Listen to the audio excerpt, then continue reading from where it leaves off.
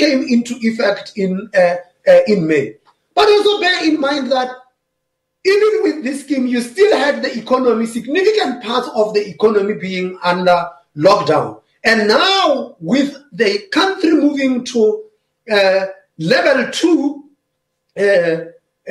lockdown and the economy opening up and economic activity resuming, we should actually be seeing some take-up of this scheme taking place. But besides the take-up of the scheme, what you should then also see is that the other measures that have been put in place will also start to kick in. Put simply, think of it.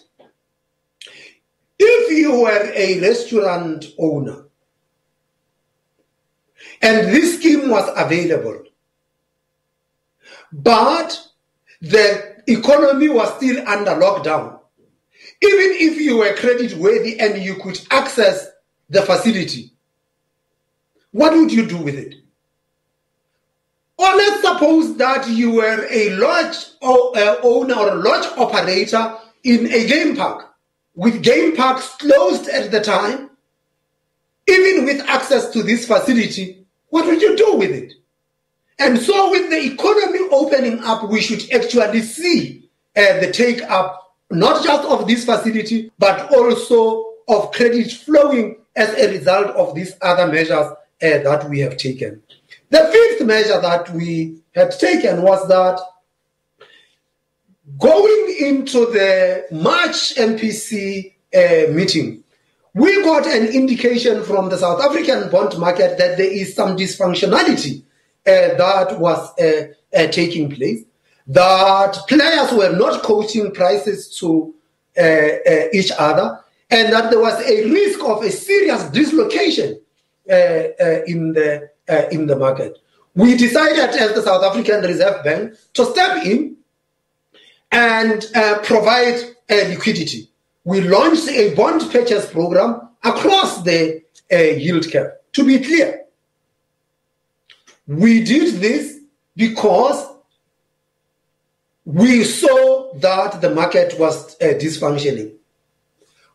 But why is it so important for the Reserve Bank to have the market functioning? Two main reasons.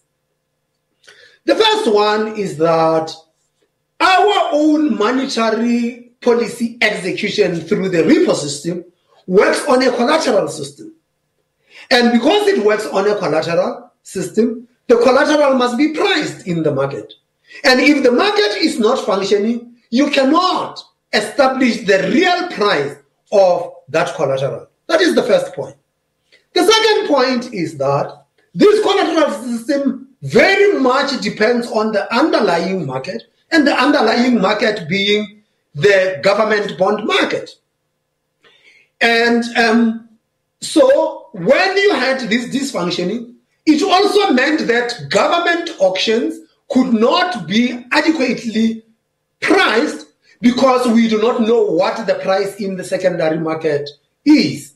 And so it was important for the South African Reserve Bank to get the market functioning again. So it is the totality of these measures that have got to be seen as the South African Reserve Bank's response to the COVID crisis. And as the economy opens up, these things should begin to kick in, and we should then see a response from the various economic players and a resumption of economic activity. So let me leave it here and not spend time telling people what I think they would like to hear, and rather take questions and hear what is it that people would like to discuss, and then we can deal with that.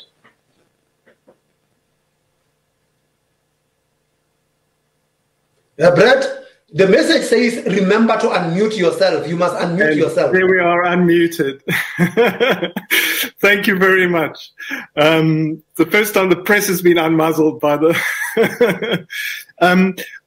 you got me thinking there when you talked about the 100 billion, and you're asking the question, what would you do? And yes, so the thing that would would concern me, and I think quite importantly, is that if I was a restaurant owner and I had no customers, and if I was a hotel owner, I had no customers, I would take my share of that 100 billion and I would use it to retrench my staff, pay off my debts, and then I wouldn't be contributing anymore to the economy. So I presume we are safeguarding against that kind of lending.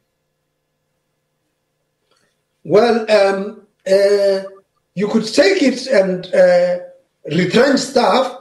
Remember that you would be taking a loan, and this loan, it would be expected that you are going to repay it at some point.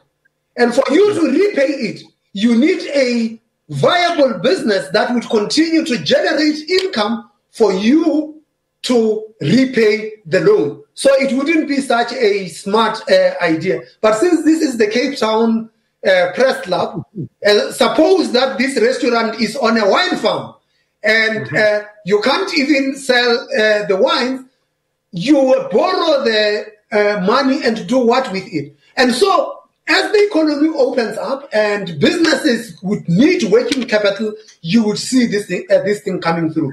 Initially, when this loan came through, and this was also a very interesting thing in the design features, it was like that which opened up this thing and said that it is to enable the businesses, they could pay their rent and so forth. But one of the things that was coming was that when I take a loan to pay the rent, so what? The business is not functioning. And so you saw the scheme being amended to include a business restart component. So those businesses now that are reopening and would like funding to restart their businesses can now access this from their good bankers.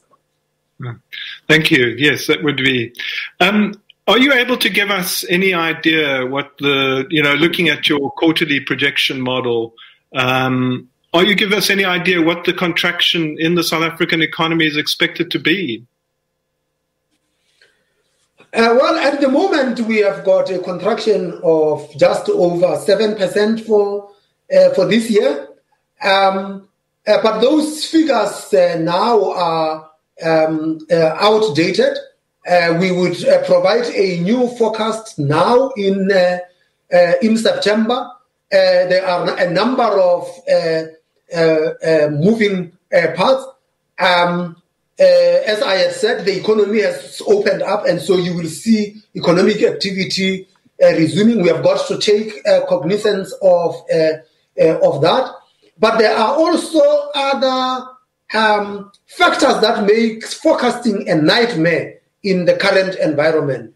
And one had to do with the fact that Stats SA had to make adjustments, for example, to the CPI figures that had come through. Now, inflation figures are very important because when you compile GDP figures you want to calculate real GDP growth, you have got to deflate the nominal GDP. And if you are not sure what the actual inflation is, that becomes tricky. But Stats SA had come out and spelled out that these are the adjustments that they would make so that the figures that they release would still be credible. And the adjustments that they are making are in line with international statistical standards. Mm-hmm. You spoke briefly about relaxing some of the regulatory, allowing the banks a little bit of a leeway there. I think many South Africans at this point are quite worried, given the state of the economy. And for the ordinary South African with a cash deposit in the bank and savings account, how safe are those? Or is it like VBS where we find out after the fact when the horse is bolted? I have asked my own bank, which is Investec, a few times, but they never quite get back to me. I don't think that you should be worrying about the South African banking system. The banking system is well capitalized. It has got ample liquidity. And if there is a shortage of liquidity, as you have seen, the South African Reserve Bank stands ready to pump in the liquidity. We have we have done so. If anything, at the moment, there is actually too much liquidity in the system. We are quite happy to leave that liquidity in the system because we want it to generate credit flows, which is what the intention of our policy was. But if you say that your deposit and you shouldn't worry about the safety of your deposit. What you might worry about is the rate at which that deposit grows, because the interest rates have dropped so much. But if you are savvy about it, you would also realize that interest rates didn't just drop. Interest rates dropped because inflation dropped so much as well. So you will still be earning, depending on the instrument you have chosen, some margin above the inflation rate. But as things stand, the stance of monetary policy is to actually get credit flowing. In other ways, we are also trying to encourage you to spend. Right. Well, certainly under your, I think I'm fairly say, credible and prudent management, and you've delivered on your mandate. I mean, the inflation has been within the target for the last 6 years that you've been at the helm. And I think your reappointment confirms this confidence in your leadership. But at NASRAC, the ANC took that resolution to nationalize the bank. The president reconfirmed that this is what will happen. And then about a year later, he said that it wouldn't be prudent. Why are you opposed to it? I think that we have spelled out why we are opposed to that. And quite frankly, we think that is a distraction. But we have decided to step away from the debate. We have decided to step away from the debate. We will engage with a government process. As the legislation comes through Parliament, we will express our own views about those amendments, and hopefully we would be ahead. But the nationalization debate is a debate that the South African Reserve Bank is no longer participating in. We will leave it to the Minister of Finance and the President. It is now with the political leadership of the country. Right.